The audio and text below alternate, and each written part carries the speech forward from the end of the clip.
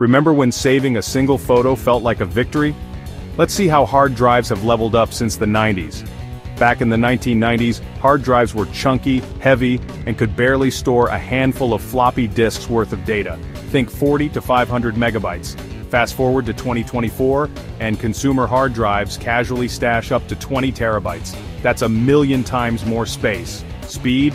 In the 90s, you'd wait ages for files to load, with drives spinning at a sluggish 3,600 revolutions per minute.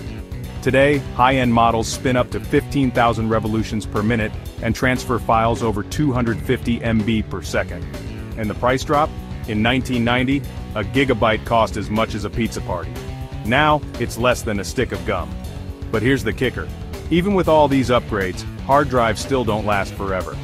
The 90s taught us, if you want your memory safe, keep migrating your data. So next time you plug in your backup drive, give a nod to the humble HDD, still spinning after all these years.